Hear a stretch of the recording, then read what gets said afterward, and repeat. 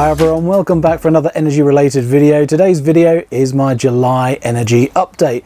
Anyway, what else has been going on energy wise? And quite a few things, to be honest. I'm progressing looking at air to air heating and cooling, so air conditioning systems.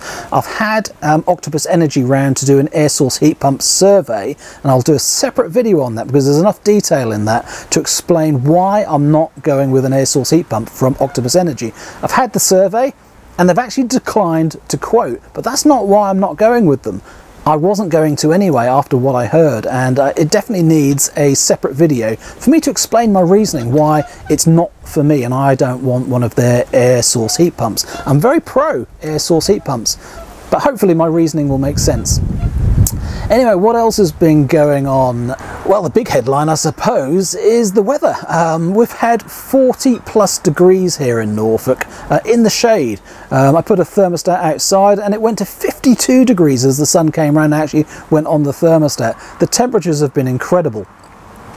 Is it global warming? Well, the trend for more extreme weather events seems to be true, and the trend of temperatures going up seems to be accurate. So if I look at graphs and data, which I do, I would say yes. I'd say there is a climate issue, there is a climate emergency, and what we experienced isn't going to be the only event.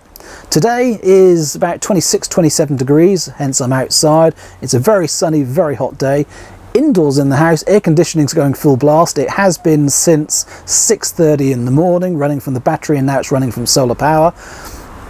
So indoors is nice and cool for later. I'm happy just to burn the energy and run the air conditioning all day to keep the house cool. For the moments that we need it when we go in, seems like a bit of a waste, but if you don't have it running all the time, the aircon won't get the house down from the higher temperature that it'll build up to down to the temperature you want. So it's better to run it more continuously to keep it at the right temperature.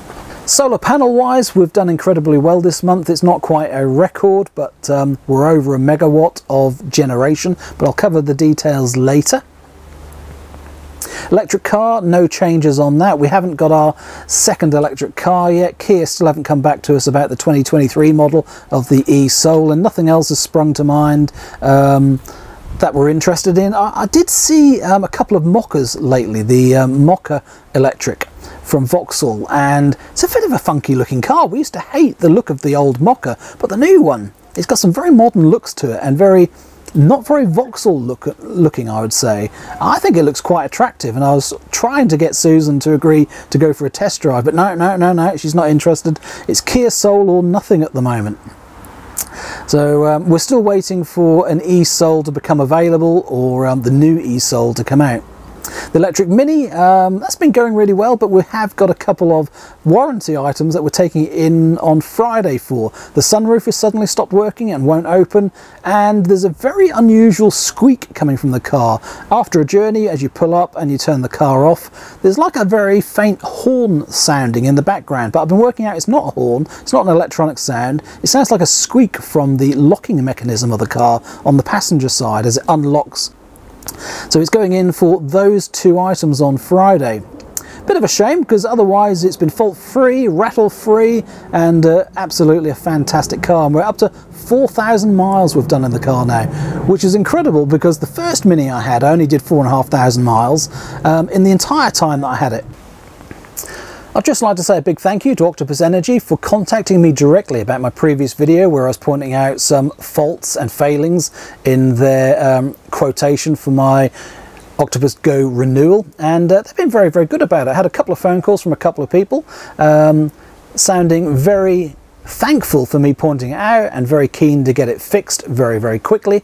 So some of the issues were, as they described it, a copy problem, where it's basically the typing on their web pages wasn't accurate, but some of it's programmatic, and they've admitted to those issues, and they're on the case, they're on the ball trying to get it to work. They explained some of the issues to me, that it could be that my house is classified incorrectly, and hence the estimate of kilowatt hours on the flexible price was inaccurate. They're looking into that and how widespread that is for other customers as well.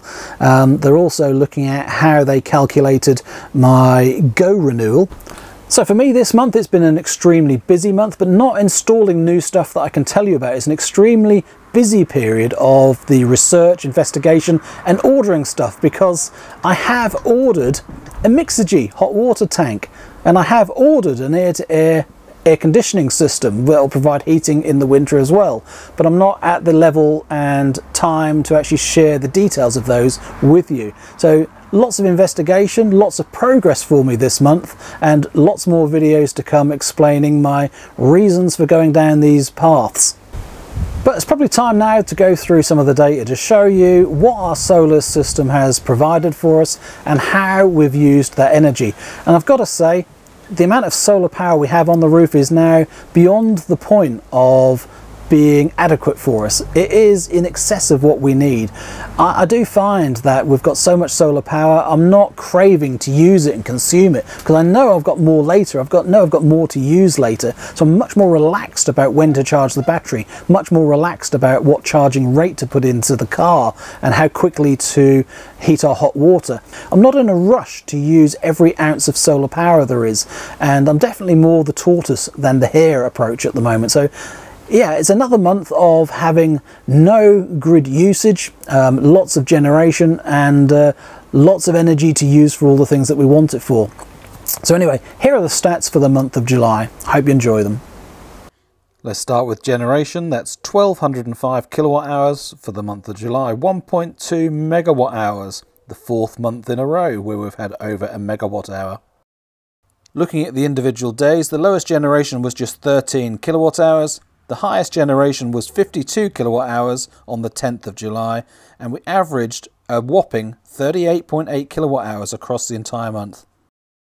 Looking at our Solaredge array, that's 2.4 kilowatts of solar panels. That generated 340 kilowatt hours, more than any other July that we've had so far. In fact, that was more than a couple of June's data as well. So this July really was not a record breaker, but a really good one. Comparing to previous Julys, 592 kilowatt hours from the 3.9 kilowatt Solis array. That's the best we've had in any July. The same goes for Solaredge, as I just said, 340 kilowatt hours was better. And we had another 272 kilowatt hours from the new array that we put in this year, that obviously we haven't got any data in previous years for. Grid import for the month, that's the lowest I've ever seen at 1.89 kilowatt hours. 1.89 for the entire month. I must say though, we were going to get to about 1.4 kilowatt hours for the month until the very last day when we had 0.41.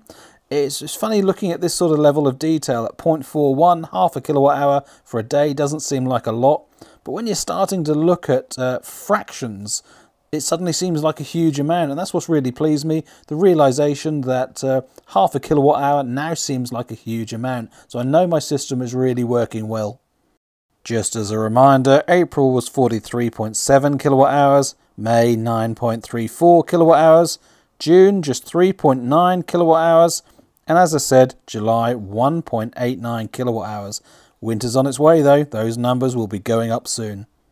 In monetary terms, that's £8.05 for the month on Go. If we'd have been on the Agile tariff, it would have been less at £7.17, but that's because the standing charge is lower on Agile. The average price would have been 34.77 on Agile, but of course that doesn't matter because I'm not using very many kilowatt hours. Exporting back to the grid though, that's another story. 593 kilowatt hours. Quite high again this month, and that's almost half of what we're generated we're giving back to the grid. So that's good news, we've got plenty. Good news that we don't need any more. Not so good news because I'm not on a smart export guarantee tariff yet, so I'm not getting paid for it, but wonderful for the future. Myenergi app, that data is a little bit different there. It's only showing 1.18 megawatt hours generation, but the piece of data that I really like on this screen, 100% green. Consumption figure of 609 kilowatt hours. Where did we use all of that energy? And the first big item, the Zappi, of course, from solar, 143.5 kilowatt hours. The Eddi's the next one, but that's split into several figures here because we had the Eddi changed. That was the box that was delivered in the video that I showed about a month ago. So we've replaced an Eddi under warranty because it had a fault, and this month we've seen on the old Eddi 92 kilowatt hours, on the new Eddi for solar 20.9 kilowatt hours, and from the grid basically that's where we boosted and that was actually boosting using solar energy, but it still records it as grid 5.6 kilowatt hours. The other three items there, the spare roaming plug, the lounge radiator and the hall radiator, they're not really heaters, they're not radiators, they're the air conditioning units that we've had on during the month of July. Total of 136 kilowatt hours. And what mistake did I make when we changed the Eddi? I forgot to take some pictures of the data, so I haven't got the data from the previous Eddi. Thank goodness though, Home Assistant was recording the data for me. The Mini Electric, that's been doing really well this month. We've done 607 miles, covered a total of nearly 4,000 miles. I think it's 3,980 that we've done so far. And miles per kilowatt hour has been brilliant this month. It's been so warm. As soon as the temperature gets into the 20s, we easily get 5.5 miles per kilowatt hour. And on some days when we're heading into the city, it's even been as high as 6 miles per kilowatt hour. No public charging this month either, so all of those 607 miles have been for free on solar power. As always, I do like to hear from you all. I like to hear what sort of generation you're getting, how you're getting on with import and export, and what you're doing with your electric cars. So leave me a comment below. Really do like to see those messages. And if you haven't got solar and a battery in an EV yet, I hope the videos like this and the data within helps inspire you and make you see what you could be doing to help the environment and to help get those bills down as well. Free motoring, free air conditioning, free heating in winter. You've got to love it. Thank you so much for watching. Thanks for liking the video, and if you haven't, please click like. And of course, don't forget to subscribe to the EB Puzzle. Take care. See you again soon for more videos. Bye for now.